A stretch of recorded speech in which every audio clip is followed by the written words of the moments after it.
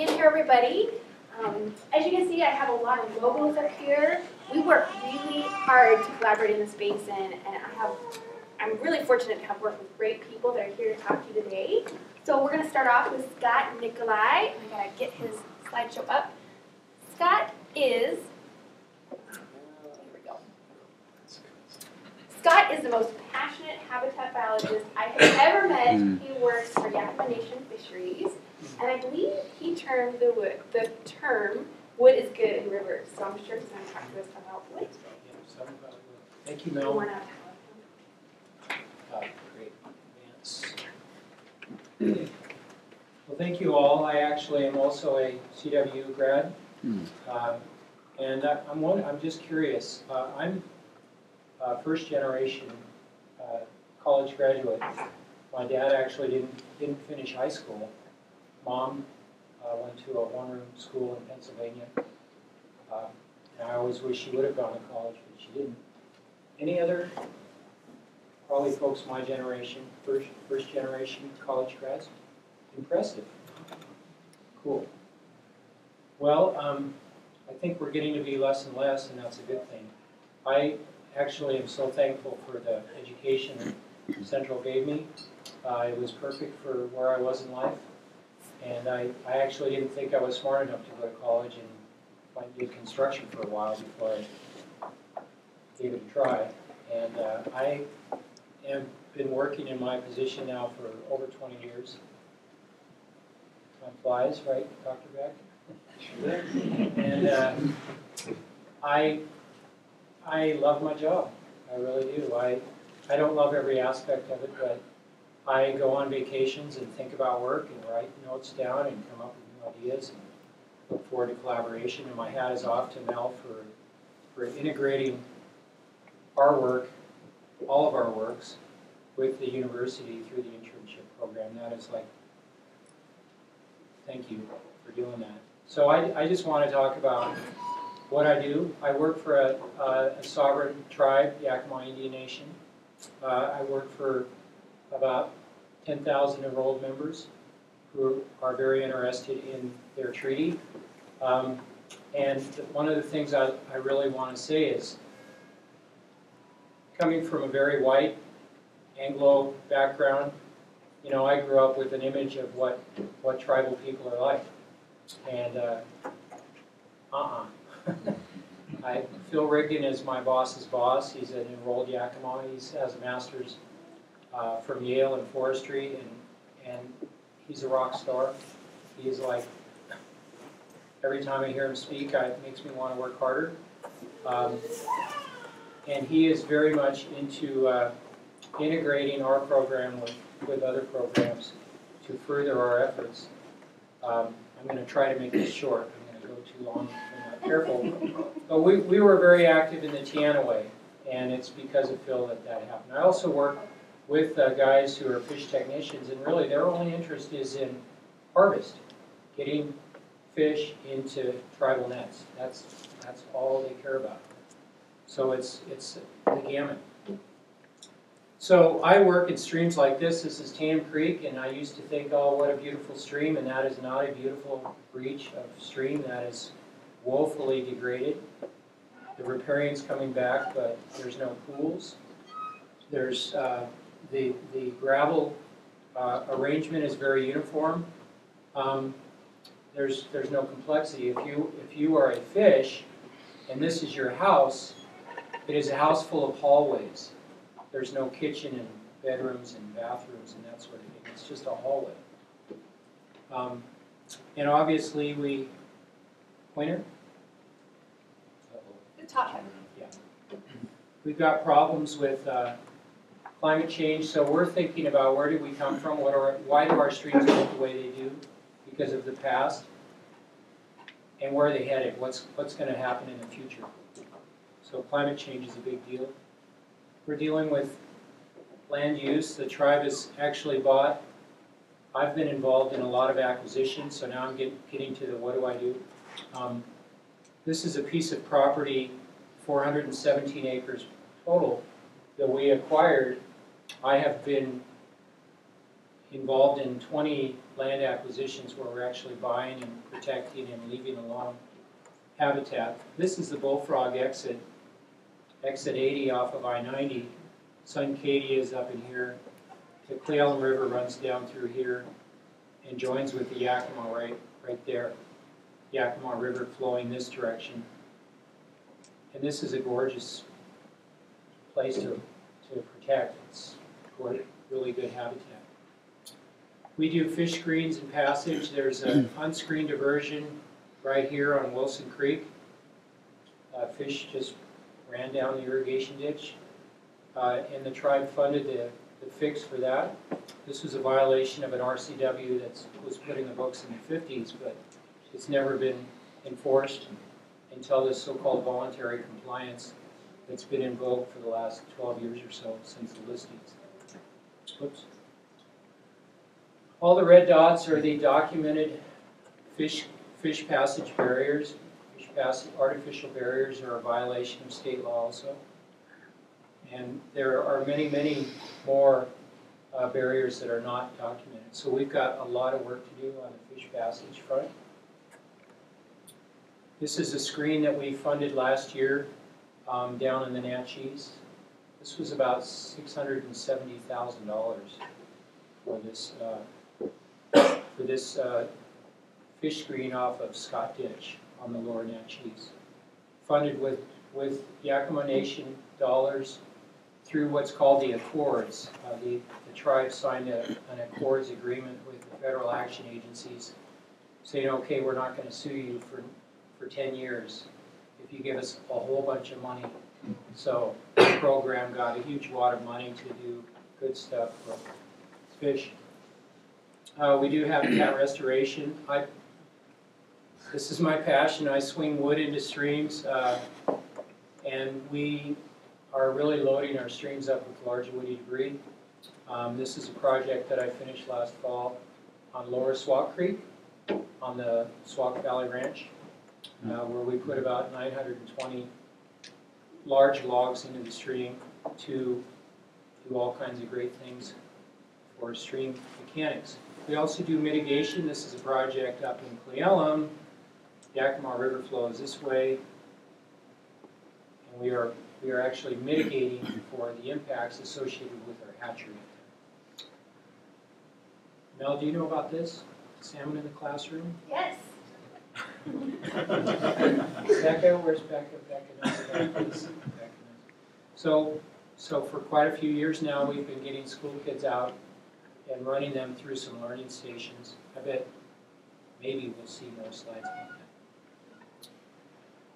And one of the cool things we do there that I think is cool is the kids, here's a kid, dragging a log, there's a log, into the creek, and here's the creek. And that's the tool that this person is using. So they're actually putting the wood into the stream, and the supervisor, whoops, right there, is talking about why wood in streams is important and good. And this is really valuable because kids then see the wood going in, they move it into the stream, and they hear why that is so important for stream health, ecosystem function for amphibians and beavers and river otters and all kinds of other stuff. So I'll end with a little talk about the Tanum floodplain restoration project that I implemented over the last 4 years now. We put lots of wood in the stream, lots and lots and lots of wood. This is what it looked like during construction. Then we had the flood of record for Tanum Creek, as luck would have it, 6 months after we implemented the last phase of the work. And that's, Tanum Creek was banked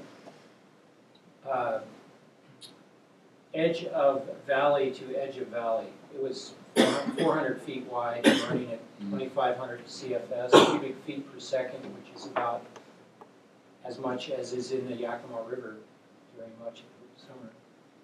And this is what it looked like after the big flood. You can see water on the floodplain out here. And that's, Freddie Fish is going to talk about why wood in streams is important, and I can't give a talk without talking about this. because it reconnects the stream to its floodplain, and you get lots of groundwater recharge with super cold water. So this is all flowing out across the floodplain in April, May. The water is very cold, and it's charging the groundwater table with cold water. And it's getting at this hyporheic function. The hyporheic is the shallow groundwater that some of you, I'm sure, know about, maybe all of you, that interacts very frequently with the in-stream flow and is often full of aquatic insects. Replenishing streams is good for native plants, and these are germinating native plants that are now, some of them, 6 feet tall out along Tatum Creek. Tatum Creek is good for side channel development, and side channels are bread and butter for salmon. So all of these red lines are new side channels that we think they're definitely there because of the wood that we artificially recruited to the stream. Wow, says the fish, over 3 miles. So I gave a talk last spring, and I call wood replenishment a superhero in the battle against climate change. Maybe it's a superhero in terms of coping with climate change. That's it. Thank you, Scott.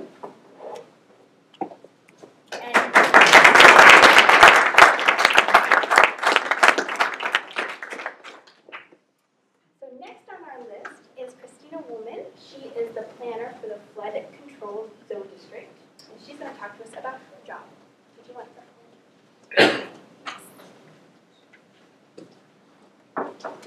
Hey, I'm Christina, and I am a planner with Kittitas County Public Works, and you might be wondering why I'm here when this is science talk and you're talking about habitat, but we recently formed our Flood Control Zone District, and one of our big focuses in that district is to improve our floodplains, which is going to reduce flooding downstream.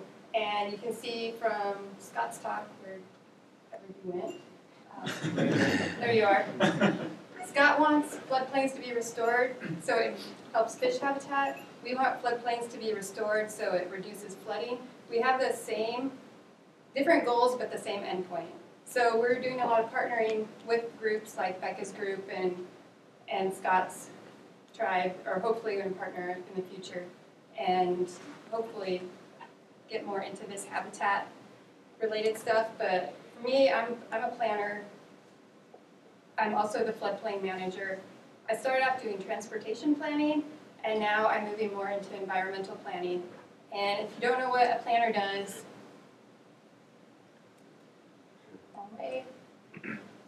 we'll go here. We do a little bit of everything, and just in case you are interested, here's a list of what I do on any day. And it's a great job because every day is something different. And my job is getting even better now that I'm floodplain manager, because I get to go do things like float the river. That was like 2 weeks ago. That has so far been the highlight of my 7-year career here. Is spending a day floating the river instead of sitting at my desk. And I'm Christina Woolman, and I was doing a Woolman pebble count, so it's a special thing for me. Wrong way again.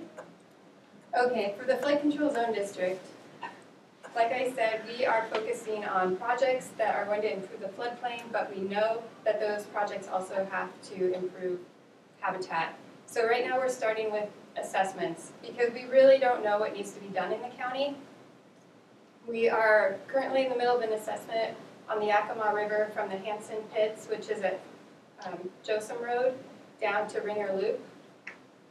And we're getting started on an assessment of the Wilson Creek watershed, which is everything east of Ellensburg. So that includes Wilson Creek, Nanum Creek, Cherry Creek, basically every creek that's east of here. And so if you live on one of those creeks, you're going to be hearing from us in the near future. We're also focusing on channel improvements. My director, Kirk Holmes, if you ever meet him, he'll probably talk to you about crack willow trees. He is on a mission to eradicate them from the county and get better vegetation growing up in our creeks. And so we have done one project so far where we removed crack willows, which were clogging up the stream, and we planted better trees, and it's been a big improvement at that location. Where did you guys end up? That was on Colton. It was at Moe Road, Moe and Joseph Road. I don't remember which creek.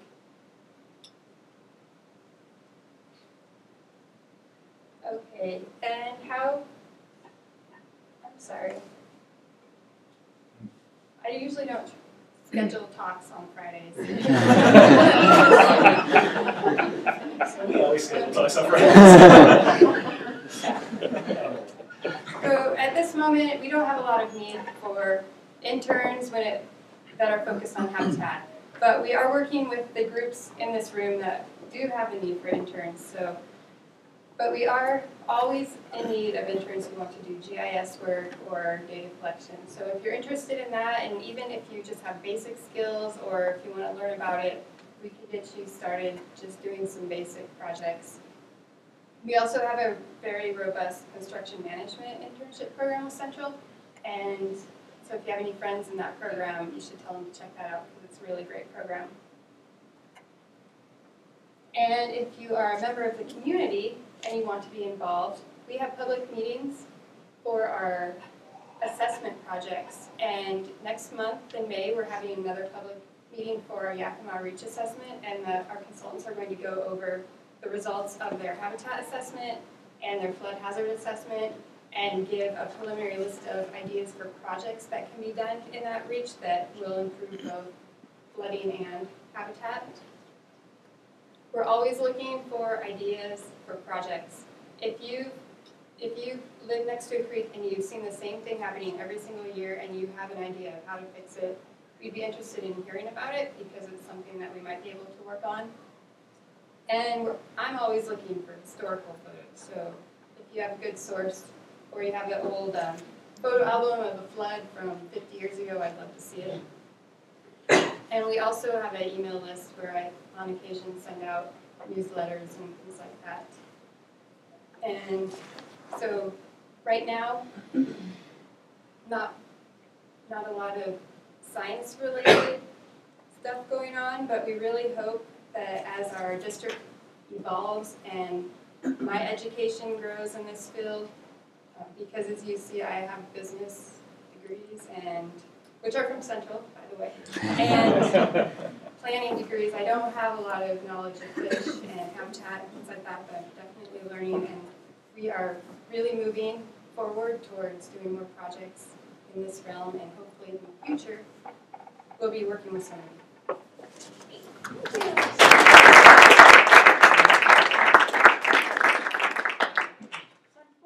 Fish and Wildlife wasn't able to be here today, but I'm going to talk on their behalf. I do not work for Fish and Wildlife, so don't ask me any questions. I work for MidColumbia Fisheries, but they gave me some slides to present.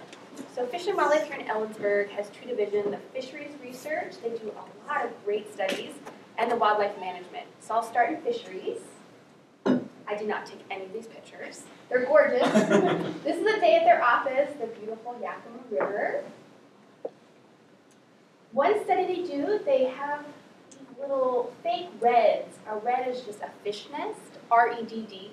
And they look at survivability of egg to fry in spring Chinook and coho. They put them out in a lot of the tributaries. They monitor temperature, photo periods, and this is a really good indicator of water quality. If it's taken a long time for these guys to hatch, or maybe they're not surviving, then there's something wrong. So these are kind of indicator studies. I have little arrows here showing snorkelers. There's one right there, another one over here. They're looking at fish abundance. So you just get to swim around, or rather float around, looking for fish. Not a bad way to spend your day. They also do some electrofishing to capture the animal, capture the fish, to put pit tags and take genetic samples of these critters. Has anybody done backpack? Of course, Paul James has. So what that is, you have a backpack that has a long rod with an electrical pulse at the end of it, and it temporarily stuns your fish so that you can net it to handle it. So it's a good way to catch your organism. Another way, you guys heard the saying, a bad day fishing is better than a good day at work. Well, for these guys, a bad day fishing is a bad day at work. They get to fish for work. So they're looking at studying spring chinook, mortality of hook and line. So they have to capture the fish by hooking it. They put a radio collar on it, let it go, follow it to their spawning grounds, and see how recreational fishing is impacting survivability of chinook. Not bad, right? Get to fish all day. They have good jobs. As I mentioned, they also do wildlife management. We're very fortunate to give them 2 interns this summer looking at bighorn sheep survivability in the canyon. Across the U.S., a lot of the populations have been declining due to disease outbreaks. Our canyon population also has this disease. Don't know what it's called, I apologize. But we are supplying interns that study this. So they're following these sheep around all summer long. They start next week. And they're looking at survivability of both the females and their lambs, seeing if the disease is spreading in the population. Most of you probably already know about the elk feeding station in the LT Murray, but that's just another thing that they're doing here in Ellensburg. So lots of great things coming from Fish and Wildlife these days. They have 6 to 8 temporary seasonal positions in fisheries every summer, so if any of you are looking for jobs, they employ a lot, and I get reference calls all the time. So a lot of you interns start applying, they're looking for help. And 2 wildlife biologist positions helping trap and relocate nuisance beavers. They're seasonal jobs. So if you're interested in learning more about Fish and Wildlife, you can go to their website, wdfw.wa.gov. If you're a master hunter, you also get credit hours. So there's lots of good opportunities and ways to get involved with Fish and Wildlife. Next on my list, I'm pretty proud to introduce my friend here, Kelly Evans. She's a botanist at the Forest Service out of Clayella. She's very knowledgeable. Okay, so like Mel said, I'm a botanist for the Forest Service. I work at the Clayella Ranger District. I've been with them for going on 5 years now. The Forest Service has a lot of great opportunities for folks. Oops, bad ad. Just to kind of put things in perspective, the forest is divided into separate regions. For us, Washington and Oregon comprise Region 6, but there are opportunities all across the United States. And I would say probably your best bet is be willing to look into all the other regions, be willing to move, be willing to relocate. That's your best bet as far as getting on with the Forest Service. This is my office, most days. One of my offices. I have lots of site visits, but this is why I love my job. This is where I can be. There's a lot of people in the Forest Service who are similar. We want to be outside. That's why we're in the positions that we're at. For the Forest Service, this is usually the face that everybody thinks of. We're fire related. And yes, that is a big part of the Forest Service, but we're so much more than fire. Within just my district, we have developed a recreation. You can see on the upper left-hand, left-hand for you guys, Lost Lake had a rave party. Part of what they had to do was clean this up. They took out 3 truckloads of garbage. So not glamorous, but it's something that we do. Same thing with trail maintenance. The trails that you use for the Forest Service, they have to be maintained. That's one of the Forest Service responsibilities in the National Forest. We have LEOs, law enforcement. So if that's an area that you're interested in, law enforcement is a great way to go. Forest management, timber related, mining. We have a lot of mining in the Liberty area. Gold pan, we have active claims that are mostly personal. They're not the big commercial outfits that you see, but gold mining is a big thing in the National Forest. Botany, that's my favorite. Ranges from anything. We have weed management stuff. We have restoration. Right now we're really involved with the I-90 project up at Snoqualmie. They've finished up the first 5 miles. They're starting in on the next 5 miles. As the Forest Service agency, because they're going through Forest Service land, they are required to revegetate with native plants. So we've been working with them, gathering up seed. Up here in the corner is they finished up that first 5 miles. This is the Hayek maintenance facility for WashDOT here. Here is where they've spread seed that I've collected, so these are my babies, for the I-90 project. We had probably 6 species that 3 of them were ready for this time period. We still have 3 more that are in production that should be ready to go within the next couple of years, so it's pretty exciting. Again, seed collecting.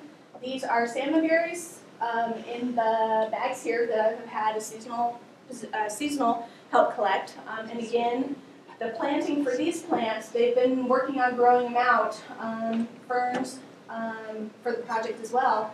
And the plants will be going into the ground next year. So I'm really excited to see that part of it as well. So as far as getting on with the Forest Service, because we are a centralized agency now, all of the hiring processes go through Albuquerque, New Mexico. Makes it really convenient, right? My advice is to get familiar with these. Darn it. You can just talk about it. No, because I need to point. Get familiar with these websites, especially the USA Jobs. It's really intimidating for a lot of people because most of our hiring is online at this point. You have to go through USA Jobs if you're wanting to apply for positions. Go in, get familiar with the website, play around with it. You have to have your application material online as well. So just get used to playing around in there. Get used to being in there. And it will really help in the long run. And I'm done. Thank you, Kelly.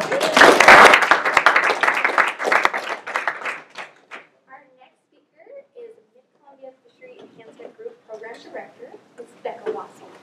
Thank you. Well, I was thinking I gave a Friday seminar in this room about 12 years ago, and everyone looks exactly the same. And I'm sure I do too.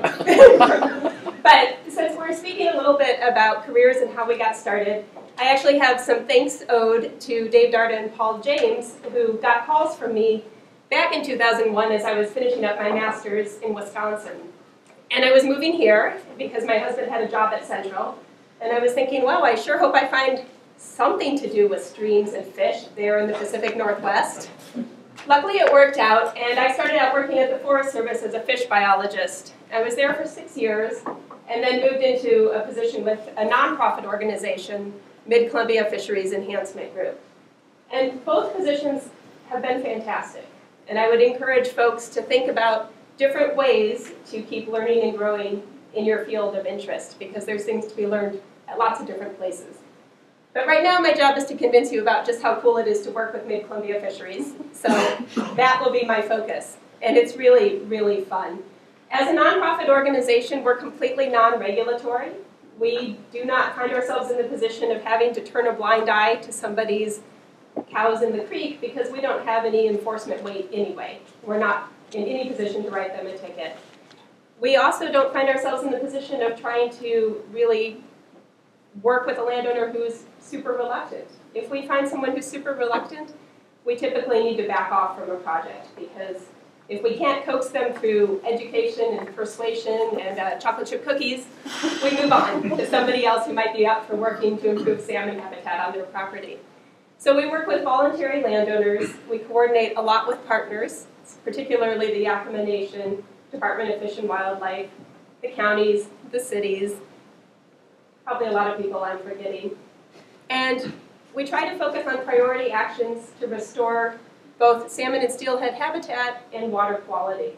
So Mel's given us a scattering of slides to show you some of our high-profile projects, and I'll just highlight them as things that we've been doing, and then turn it over to Mel and the folks who worked with us last summer, who I will never stop saying thank you to, because you guys just got so much work done for us, to talk about how an internship with our group really helps salmon restoration, but also can really help you career-wise, particularly all of you who are in tenured positions already.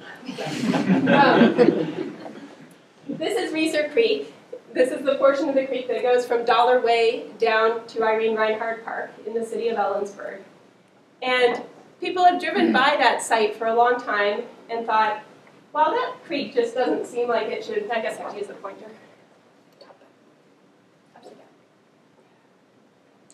That creek doesn't seem like it might have chosen such a straight path historically, and what a strange deposit of 5-foot-high fill in a trapezoidal alignment is running along the right of the creek.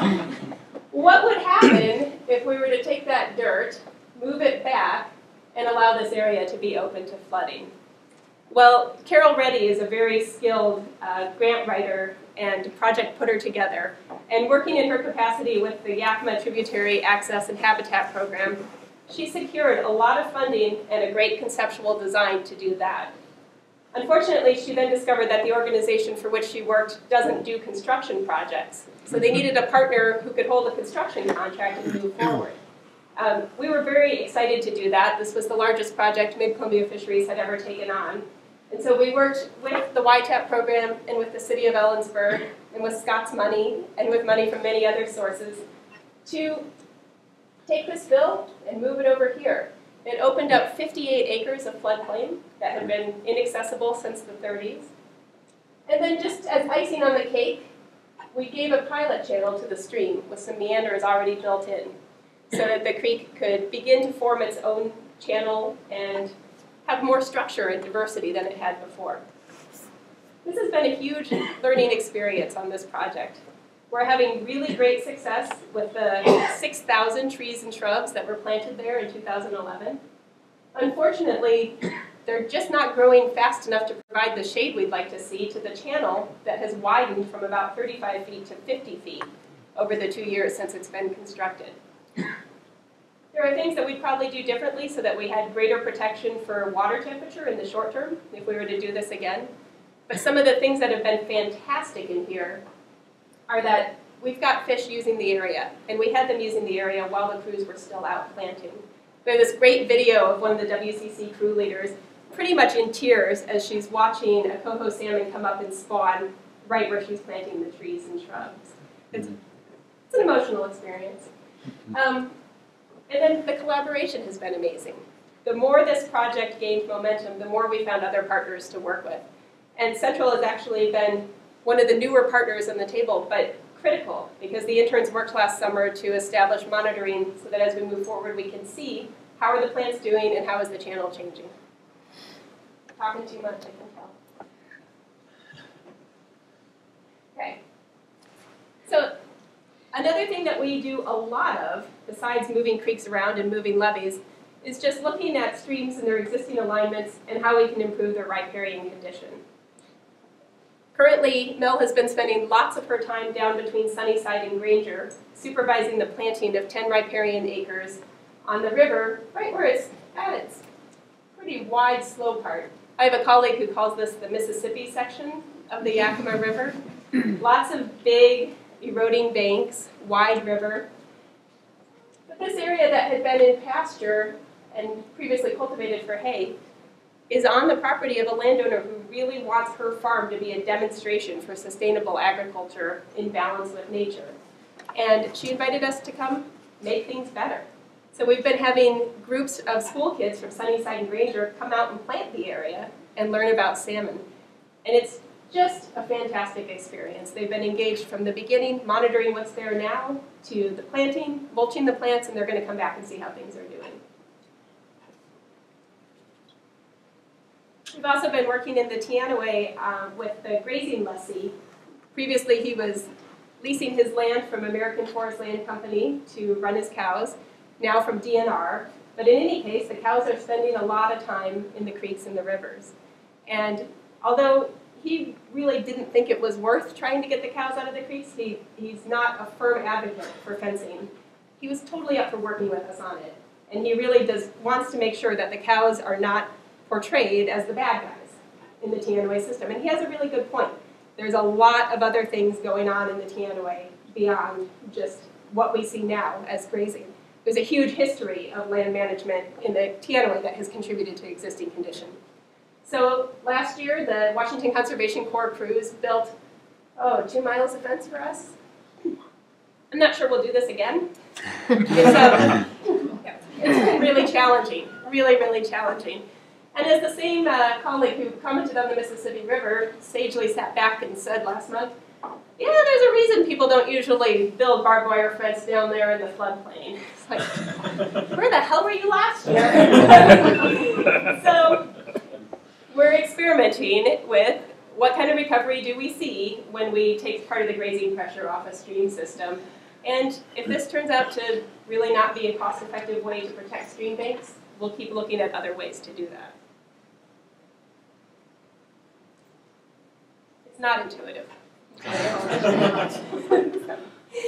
So the protection of the stream banks was just one component of that project in the Teanaway. The larger component was looking at an alluvial floodplain where Jack Creek comes into the North Fork Teanaway and saying, okay, wow, this is not what we like to think of when we see an area that's providing rearing and spawning habitat for a federally listed species, in this case, steelhead. If we assume that our past land management in this area has contributed to this condition, what can we do now to make things better for a species that we're prioritizing at this point? And in this case, what we did was to look at a relic channel that was over here, further to the south, that was still in really good shape.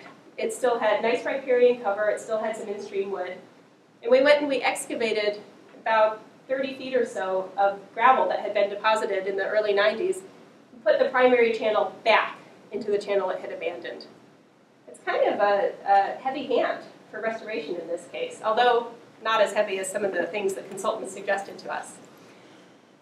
But it's an interesting question when you're thinking about restoration. We know that our land management has led to this degraded condition. So how far are we willing to go with a pretty active hand in moving things to a condition that we think is desirable? And these are the questions we get to think about and balance when we're faced with putting together a restoration project. And they're really interesting, and they're not obvious. This is the last, oh, there's education. So hold that thought. Back. This one, yeah.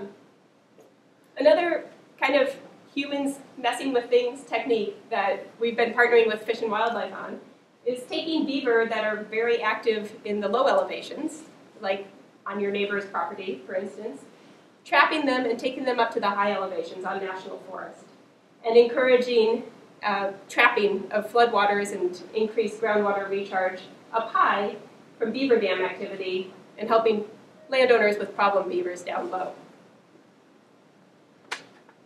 And then we also get to do a lot of fun education, as Scott talked about. I was thinking of anecdotes for you guys on this, and there's so many good ones, but there's one that I want to share because it makes me think about the other things we teach people when we're talking in classrooms and on field trips. I've been doing a lot of salmon education in my daughter's class this year at Damon Elementary. And the other day, one of her classmates slipped a picture for me into her folder so that she could bring it home. And it was to Becca from Reed. It was all warm and fuzzy. And it showed a creek and the hills and the trees and a little stick figure that said Reed and a stick figure that said Becca. And the Becca figure was saying, "Yum, coffee."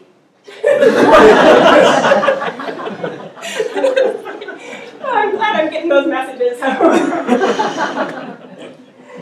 But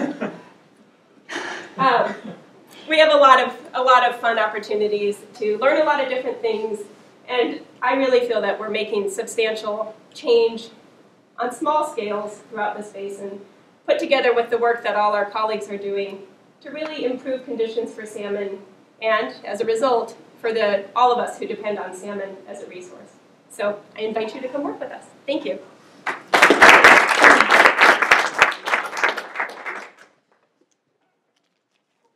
So, about the internship program, I have to make Clay slipping out. Clay Durango, everybody. This could not have been possible without him. I have great gratitude.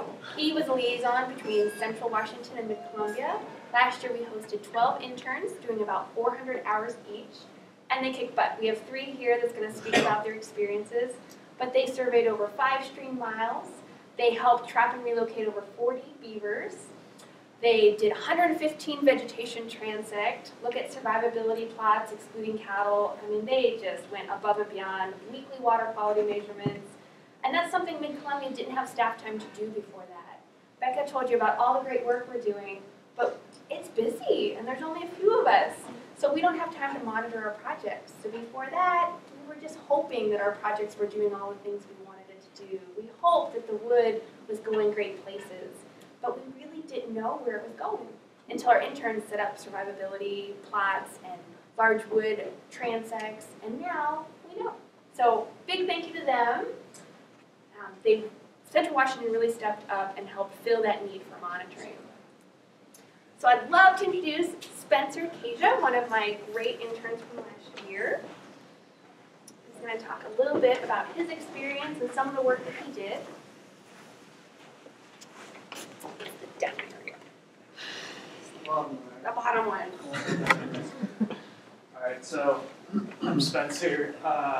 I'm originally from Puyallup, Washington. I've lived in Western Washington pretty much my whole life, up until coming here. So been confined to the city for most of my life. So this has been a cool experience to be outdoors and be in a different environment. I'm a senior here. I plan on graduating in the spring here, so just 2 more months. I'm majoring in environmental policy with a minor in economics. All right, so as I mentioned before, I'm an environmental policy student. So that means usually in the classroom I've been working mostly with things like impact statements, Clean Water Act, interpreting any type of environmental regulation, which I find interesting, so I got into the major. But unfortunately, most of the stuff that I do is in the classroom.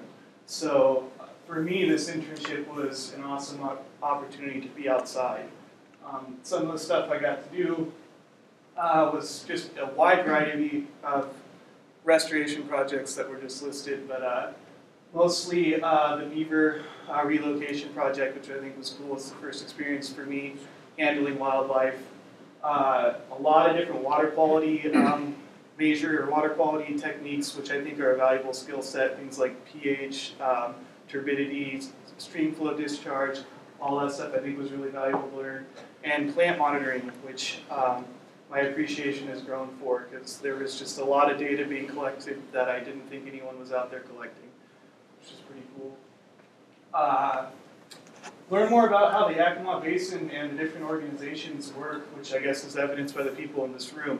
When I had heard that I was going to work for MidColumbia Fisheries, I kind of thought I was going to be exclusively working with them, which was not the case. It was brief, but worked with a bunch of different organizations in this room right now. For students, I thought I'd be speaking to more students, but this internship is just a great opportunity to work outdoors.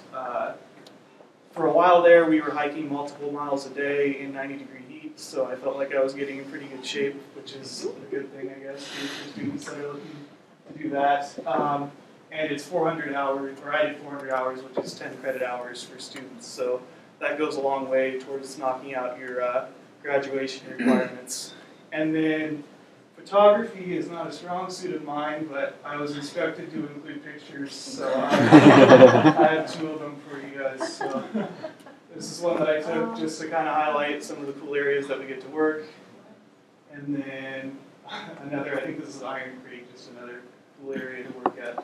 So that's all I have for you guys.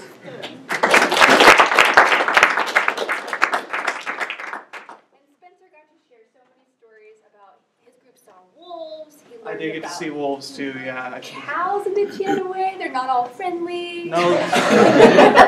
I'd never worked with bulls before, I got to do that. Spencer had a lot of life lessons last Yeah.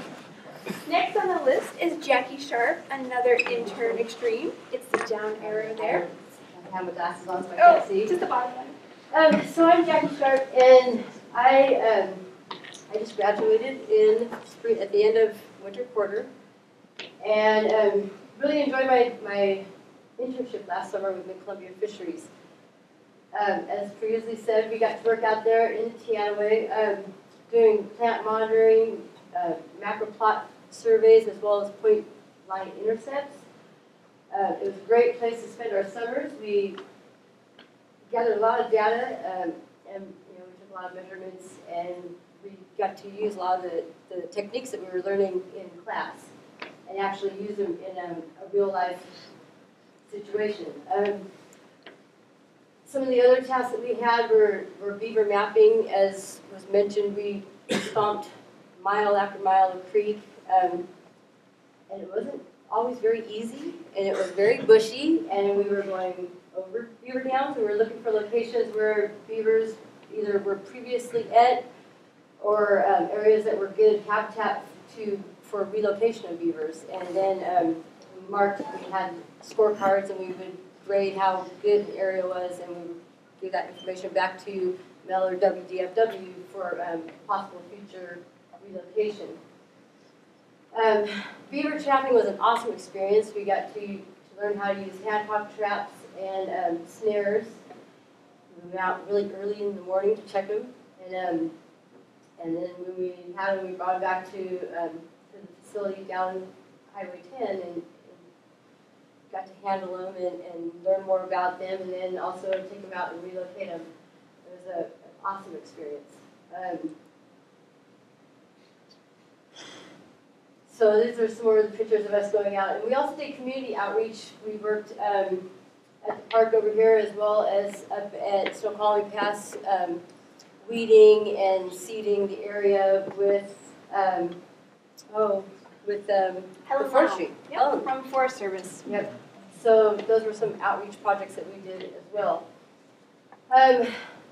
Once we were done gathering all our data during the day, we would go back to the GIS lab and input all of our data, and we would make maps and record or upload, input all of our data so that we could use this data and send it off to Mel for future internships. We also set up protocols of ways to collect the data, record it, and store it so that it would be useful. Going out and actually taking the water measurements and pH and connectivity in the field was really interesting because you got to do in a group without teachers the actual stuff that you were learning in the labs where it was a more controlled atmosphere. So it was really interesting going out and actually doing the work yourself. And then, we got to work with beavers and a great group of people and spend our summer out in the outdoors, and it was really fun and exciting. And we got to see a lot about wildlife and have a lot of fun. So.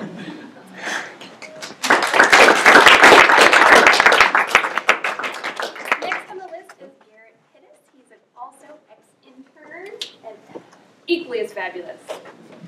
Hi, I'm Garrett. I'm also an environmental studies major with policy specialism like Spencer. I just finished up my classes this last fall and am walking in the spring.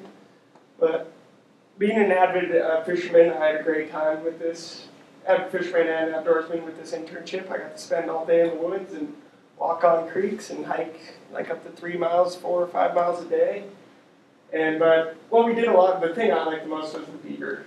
It was the beaver mapping and trapping like everyone been talking about. We got to use, these are hand-caught traps, basically like a big clamshell, and they just flip them up onto the bank at night when we catch them. We use snares a lot. One snare, we actually came up and there was a beaver like going around in the circle, and Ben, the wildlife biologist at the time, had to like jump on top of the beaver, and we had to like wrestle it in the cage. It was an interesting experience, first time like hands-on with the wildlife. It was a lot of fun though. But safe. Very safe and Very safe.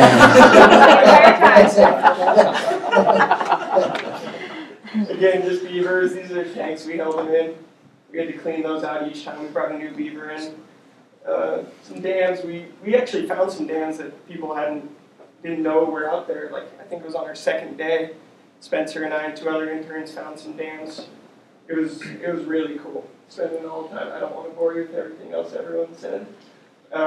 These GPS points, we spent a lot of time putting these together. I wish I had the beaver mapping all put out because it was all color coordinated and it looked really nice. Or how much we hiked, it would have showed a lot of the work we would have done. It was a great time. Just with pictures. This is on Tianway, I think. This is the middle fork, and this might be the east fork. But just got to spend time outdoors. It was a great time. So if there's any other students that are looking for internships, can't go wrong with this. It was a lot of fun. All right. We're almost done. Almost out of time. So interning, but you can also volunteer. We've had a high school boy the last 3 years been with the Beaver Project. I have multiple volunteers planting with us, collecting cardboard, wood chips. We have a really big community involvement in MidColumbia Fisheries and Yakima Nation and all the other organizations we work with. But for interns, if you do know of anybody interested, we're still seeking. By April 15th, tax day, if anybody can get their applications into me, that would be swell. Looking for a resume and cover letters and any references, 3 references. We've already filled our 3-credit spring-summer internship. That was the bighorn sheep monitoring. We have 2 really qualified guys going out with fish and wildlife. We're looking for 10 more positions to fill. You could do a 5-credit option, which is just 5-credit weeks over the summer, or a 10-credit, which is just 10 summer weeks. So a difference of 200 hours or 400 hours in the field with us. Working on all these different projects that Scott talked about, and maybe some stuff for Christina one day, and with MidColumbia Fisheries, Fish and Wildlife.